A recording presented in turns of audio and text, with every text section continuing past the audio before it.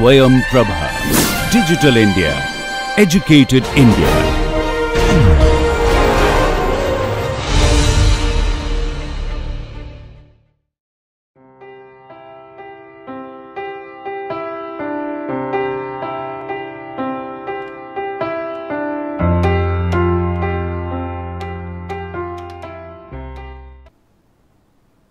Welcome back to my course Aspects of Biochemical Engineering. Today is the last lecture. I shall make some summary and conclusion of the course and try to point out what is the purpose of this course, how we design the course, what are the different things we covered in this particular course. At the end, I shall discuss that. What are the things you should get out of this course, and lastly I shall give the little introduction to my TAs, and also I want to show you some kind of video of 20-liter bioreactor for producing hydrogen. It is a continuous operation system. So let us start with that, how we design this course. If you look at this that we divided into 3 different areas. Now if you look, that first is we have the chemical reaction engineering. I told you to know the biochemical engineering, that first we should have some kind of idea on the chemical reaction engineering, and to know the chemical reaction engineering, first we try to discuss the chemical reaction thermodynamics. And we know the chemical reaction thermodynamics plays important role as per any chemical reaction is concerned, and from that reaction thermodynamics we can find out whether the nature of the reaction, whether it is spontaneous or non-spontaneous, and to what extent the reaction takes place. Then we discuss the chemical reaction kinetics, which appears to be the most important part of any kind of chemical process. To understand the chemical process, we want to find out different kinetic constant, rate equation we develop, try to do the simulation of the equation to find out the validity of the equation, and this equation, this particular kinetics we use for the reactor design. And in the reactor design is a very important part in the chemical engineering, because here we try to find out what is the volume of the reactor to get a desired amount of product. So we do the detailed analysis of the reactor. Now after having this information, then we switch over to the biochemical reaction kinetics. In the biochemical reaction kinetics, first we try to understand what is the stoichiometry of the bioprocess, which is very important, because the reason is that if you know the stoichiometry of the bioprocess, then we can find out the material and energy analysis of the process, which is very important. From the stoichiometry we can find out what is the theoretical yield of the process, and so that we can design our process accordingly. And then after that we covered the enzymatic reaction kinetics, both by using free and immobilized enzyme. Now we know that free enzymes, when we have 2 type of enzymes. One is soluble enzymes and insoluble enzymes. And our substrate mostly is soluble in nature. So if your substrate is soluble, enzyme is soluble, then we consider as a homogeneous reaction. How the homogeneous reaction is, that reaction kinetics can be explained, that we discuss in this enzymatic reaction kinetics. But another situation that we have, or the heterogeneous reaction kinetics, where particularly we have immobilized cells. Immobilization of the cells take place on the solid matrix. As it is fixed on the solid matrix, then in the media, in the particular liquid, in the reaction mixture, you have 2 phases. One is liquid phase, another is solid phase. And we know in case of heterogeneous reaction, one phase, suppose until unless is come in contact with the other phase, the reaction cannot take place, and after reaction is over, then the product should diffuse to the previous phase, then we can get the product. So after having this information, then we try to understand the microbial growth, product formation and substrate degradation kinetics. And if you look at the microbial system, we find out they follow the metabolic pathways, and in the metabolic pathways we have a chain reaction, and in the chain reaction we have number of steps involved. In the each and every step usually governed by different enzymes, so it is a multi-enzyme system. So we try to and we try to discuss what is the basic difference between the living system and the non-living system, and then we also discuss that what is the how we study the kinetics of the process. I told you that the major advantage of the biological process or biochemical process is that from the same substrate we can produce n number of products. I have given the example that sugar can be converted to acetic acid, sugar can be converted to citric acid, sugar can be converted to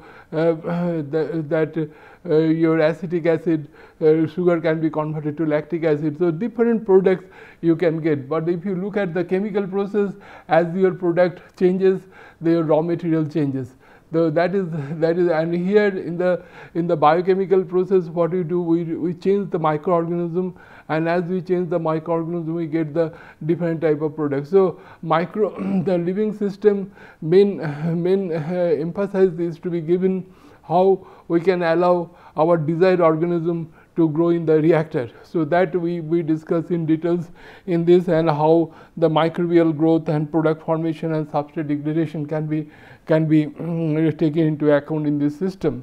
After having all this information, then we switch over to the one important thing, that is bioprocess analysis, upstream and downstream processing. Now I told you that whenever we have any kind of bioprocess, that before whatever processes we involve before the bioprocess we call upstream processing, and after the bioprocess is over, then we shall have to do the purification of the process, that we call downstream processing. So here that in the bioprocess analysis, first we discuss the scale up and scale down of the bioreactor, which is very important, because in the day to when we do any kind of research in the laboratory, we develop the things in the lab scale, but lab scale it might be carried out either in the test tube or in the conical flux or in the very small reactor of capacity 2 to 10 liters. But that is not good enough for the commercialization of the process. But when you do the commercialization of the process, they will run in the very big scale. The main purpose of doing this is the environment that we have in the small reactor, similar environment should prevail in the big reactor. So for doing so, how the different operational parameter changes, that we discuss in the scale up of the bioreactors. And then there is another term very important, what we call scale down. Scale down basically, suppose we cannot do any kind of optimization study in the big scale fermenter, because if some negative results we get, then this incurred lot of loss in the fermentation process. So it is better we should do all the optimization study in the small scale reactor, and when we develop all the optimized parameter, then we can apply it in the bigger scale study, that we call scale down. Then after having this, then another very important thing is the process design. As per design is concerned, there is two type of design involved in the biochemical processes. One is called process design, another is called shop floor design. Process design basically involves that what are the parameters involved for operating the process, and shop floor design basically it is a mechanical design. So the scope of this particular course is only on the process design, not on the machine design or the shop floor design. So we try to discuss what are the parameters, how you can monitor different parameters for the process design. And after having this idea that we discuss the transport phenomena of the bioprocess, we try to discuss three different type of transport phenomena. One is momentum transport, another is the that heat transfer, and there is the mass transfer. That all the things plays very important role. As for example, momentum transfer, if you look at it is something similar to the fluid dynamics, that the mixing characteristics of the fluid plays very important role. And second, we have heat transfer that greatly involved for the sterilization of the bioreactor, because I told you sterilization that we shall have to allow our desired organism to grow in the media, and then naturally that all other contaminants should be free, so that our desired organism can grow. So so heat transfer is very important. Then I told mass transfer, because most of the fermentation process are operated aerobically, and major bottlenecks of the master that aerobic fermentation process is the dissolved oxygen concentration, because oxygen is sparingly soluble in the fermentation process. So mass transfer, how we can improve the mass transfer, that we discuss in this transport phenomena. Then after that we have two upstream processes. One is we have air and medium sterilization. Air sterilization, how we can do the air sterilization. I told you that two type of air is to be sterilized. One is called stagnant air, another is moving air. And suppose we spark the air through the bioreactor, that is the moving air. And stagnant air means, suppose we want to do some kind of operation in this particular room, then the room is to be sterilized, that is the stagnant air.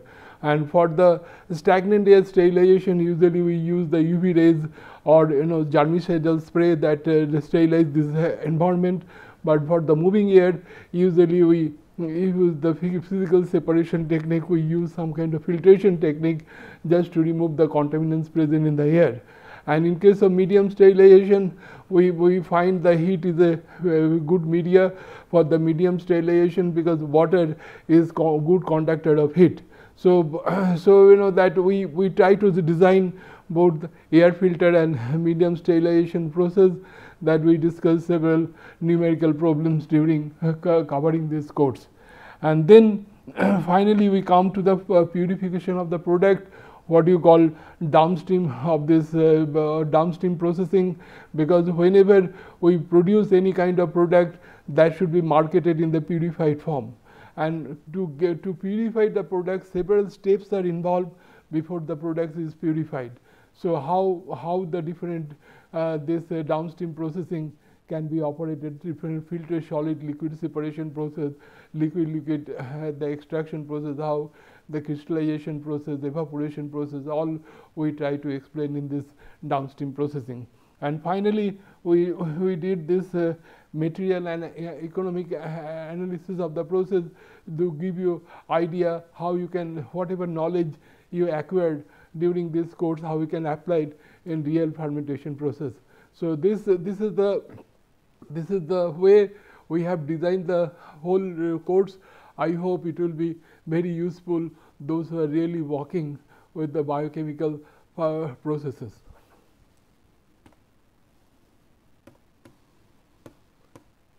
Now if you look at the course content, that we started with this microbiology, then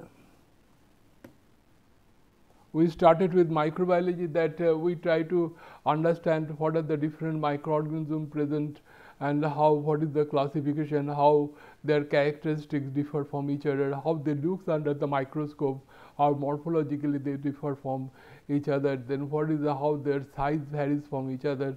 All these things we try to discuss in the microbiology lecture. After that we try to give you some information on the biochemistry of the process, because that is I told you that all the organisms, they follow the metabolic pathway. In the metabolic pathway you have chain reaction, you have to find out that reaction, so that you can have your strategy how we can get your desired product. I can give the example, suppose A to B, B to C, C to D, like this you are doing. So you are interested the product of C. So the enzyme that is involved here. So this is, suppose this is E1, this is E2, and this is E3. So we shall have to put some kind of inhibitor here so that the formation of D can be reduced, so that more accumulation of C take place in this process. So that so biochemistry of the process is very important, and then then we find out that we try to discuss what are the different bioproducts that is available in the market and their market values, because that is very important, because those who are involved with the biotechnology or biochemical area processes, they should know what are the different products that are available in the market, and we try to classify that these products in the three different types: the low value, high volume products, medium value, medium volume products, and high value and low volume products. So this is how we do the classification. After that, we try to discuss the stoichiometry of the biochemical process. I told you it is very important to do the material and energy analysis of the process. And after having this we started with chemical reaction thermodynamics. We try to discuss how thermodynamics plays important role in the chemical processes.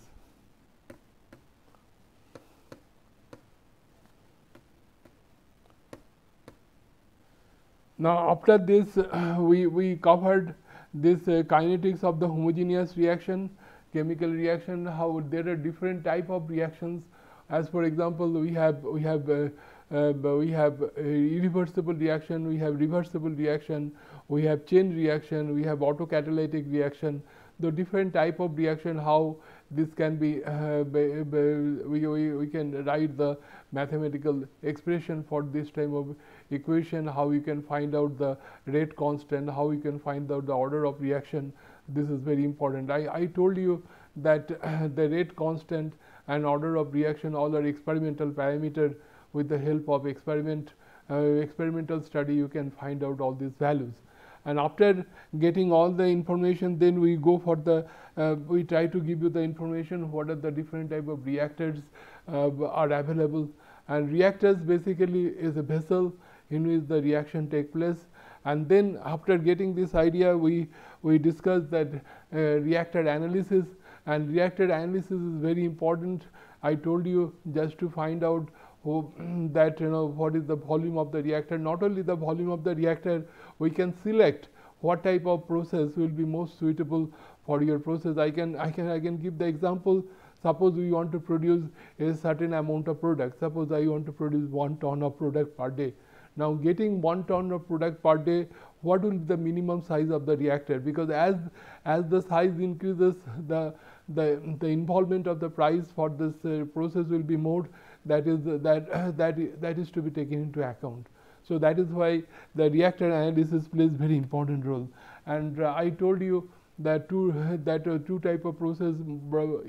It's mostly we have batch process, we have continuous process.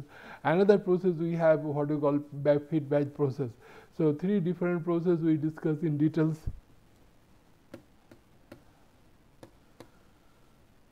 After getting the information of the chemical reaction engineering, then we started discussing the kinetics of enzyme catalysis reaction by using free enzyme systems. We try to discuss that what do we understand by enzymes. Enzymes basically they are the globular protein. Not necessarily enzymes are protein. Due to the advancement of organic chemistry, now it is possible to produce some enzyme that synthetically, but number of those enzymes are very few. Basically the enzymes are protein and they are globular in structure, and the protein with active site we call it that enzyme. So and purpose of the enzymes is just like a catalyst, and role of a catalyst, as you know, to lower the activation energy. As we lower the activation energy, the rate of reaction increases, but after the reaction is over, it remains unaltered. So all the different type of enzymatic reaction we try to discuss. Then we discuss the Michaelis-Menten equation, which is used for explaining the enzymatic reaction kinetics, and how later on that how Briggs and Helen they justify the Michaelis-Menten equation with the help of reaction kinetics. we try to discuss the different type of inhibition process. We discuss competitive inhibition, we discuss the non-competitive inhibition, we discuss the uncompetitive inhibition, because on the basis of the inhibition it is possible to estimate different type of chemicals present in the reaction mixture, particularly complex chemicals. I had given the example of pesticide, which is very complex chemicals that can be estimated with the help of the enzymatic reaction kinetics. Now, after having all this information, then we try to discuss the immobilized enzyme system.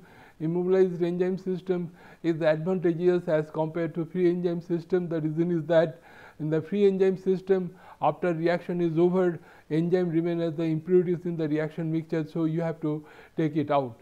And but in case of immobilized enzyme system, you can reuse the enzyme again and again, and after the reaction is when your product is coming out, this is more or less free from the enzyme, so your purification process will be little bit simpler. So then we try to discuss the kinetics of the immobilized enzyme system, how the heterogeneous reaction kinetics can be explained. We have come across two new terms. One is called damped Kohler number and the effectiveness factor, and we try to find out how these two parameters that changes during the immobilization system. And I told you that two type of things that happen in the heterogeneous reaction kinetics, either is mass transfer control or reaction control.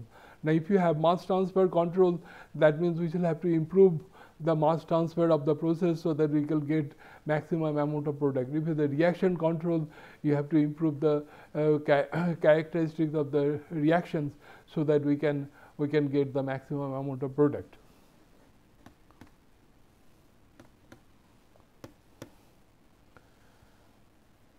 Now, after that we switch over to the the cell growth kinetics, substrate utilization, product formation, and that biomass formation, which is the heart of this biochemical engineering. So we have discussed this. We have in the several lectures we discussed different type of numerical problems.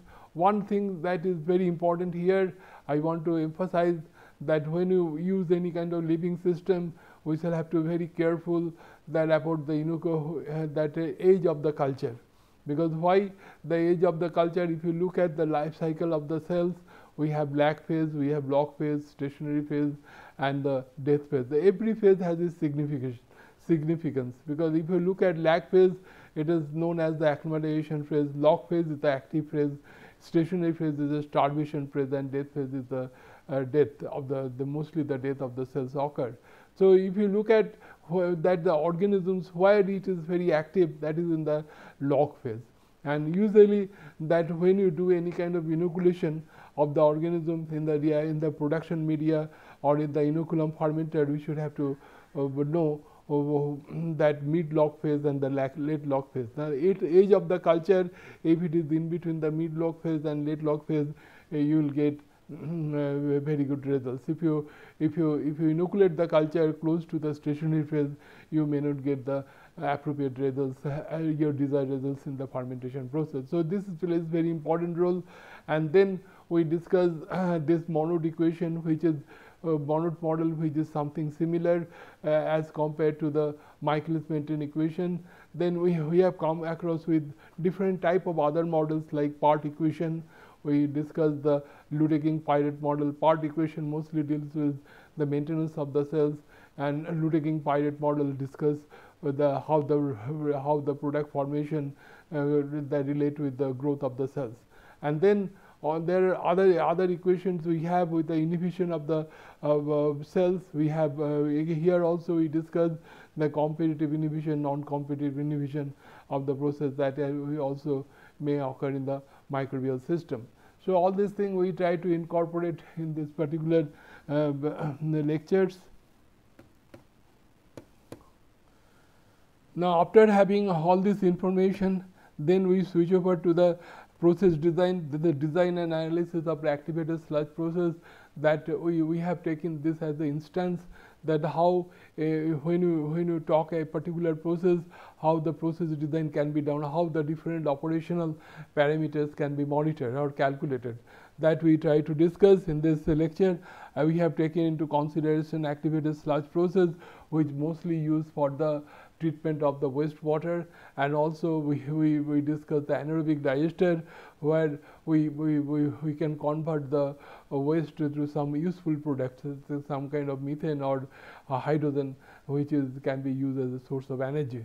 After having all this information, then we switch over to the scale up of the bioreactor. I told you this is very important, because whatever we develop in the small scale, that directly we cannot apply to the bigger scale until unless you have some kind of analysis of the process. The one analysis that is very much required is the scale up of the process.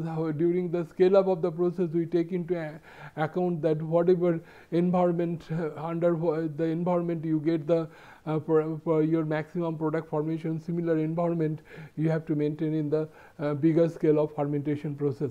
So that you have to for doing so, how the operational parameter changes, that we discuss in this particular lectures. And then here we also taken into consideration, I told you that scale down of the process, that how suppose some high backward citric acid industry, now suppose we find out some parameters plays important role, has some significant role to increase the productivity of the process, but directly we cannot apply to the big fermenter. We first give the trial in the small fermenter, and if we are satisfied, then and only then we can go for the bigger fermentation process. And after this, we try to discuss the different type of transport phenomena of the bioprocess. I told you 3 different type of transport plays very important role. One is the momentum transfer, another the heat transfer, another is the mass transfer. So we discuss all these things in details.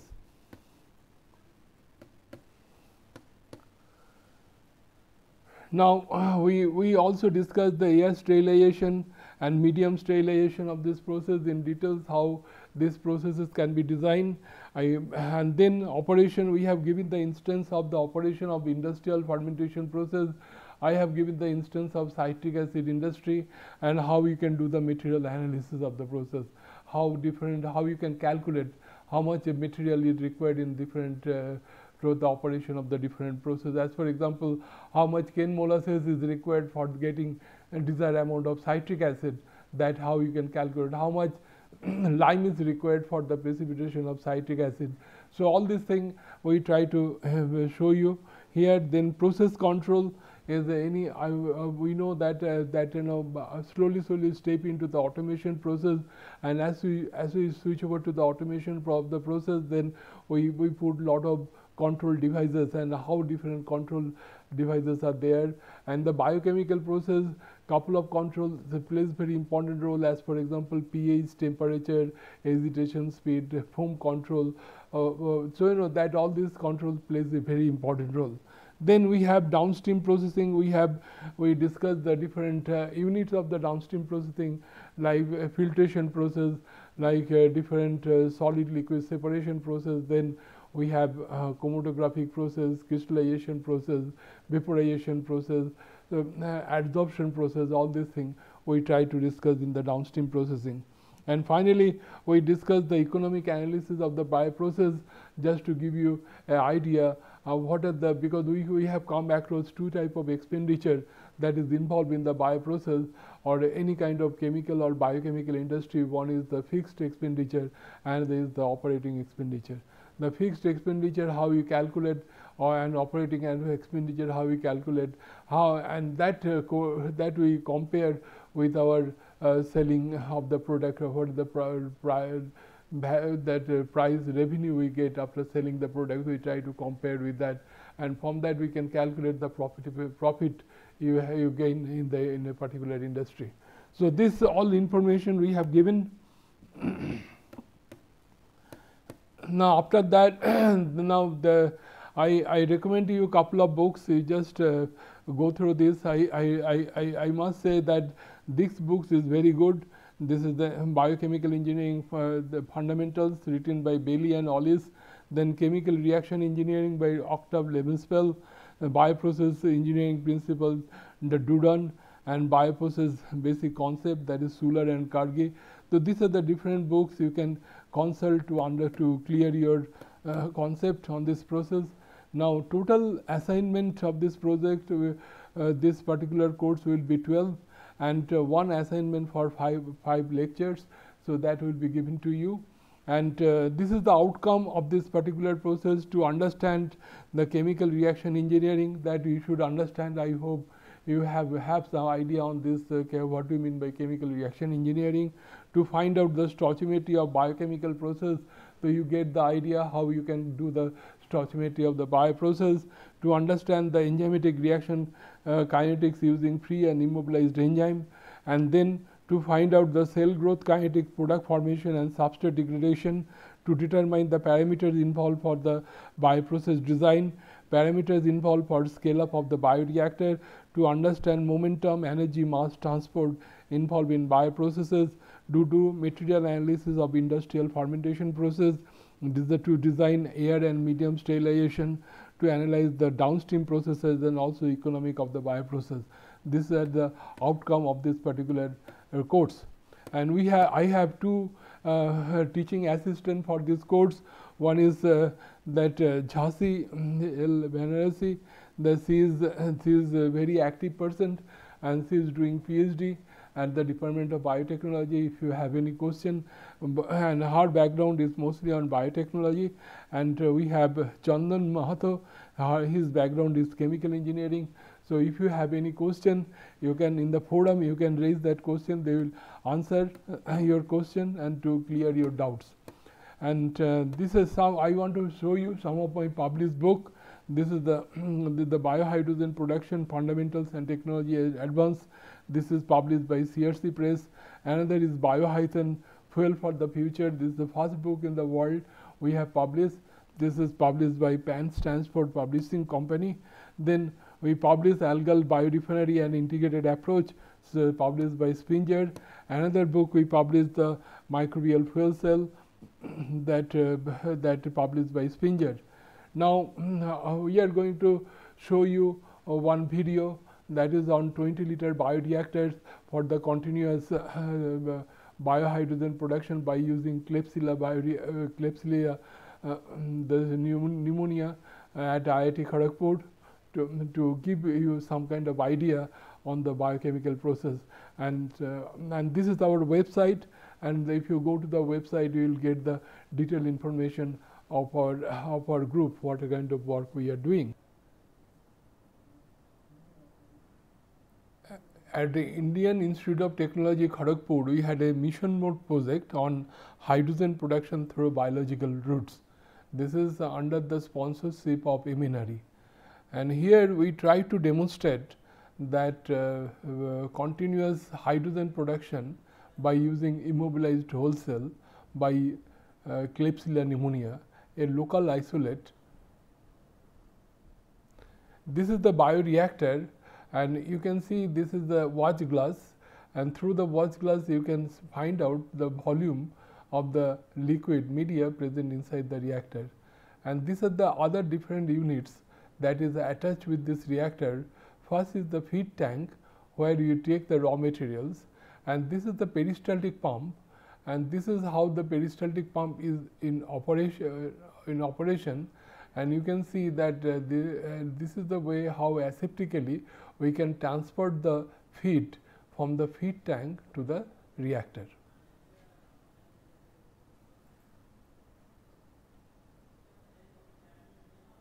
Now here you can see there is a thermostat to show the temperature in the bioreactor, and here we have some sampling port from where we can draw the sample. This is the recycle tank, where we take the liquid which is coming out from the reactor and recycle back to the reactor, just to increase the retention time of the media, so that the percentage conversion efficiency of the substrate increases.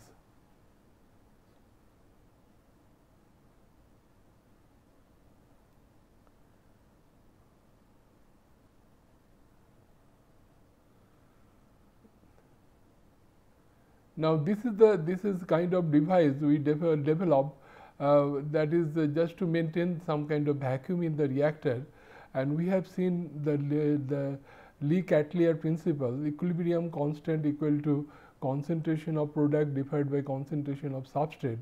Now since our product is gas, we can easily remove if we apply some kind of vacuum, and then more substrate will convert it to product to maintain the equilibrium constant, and this is how our pressure regulating system works.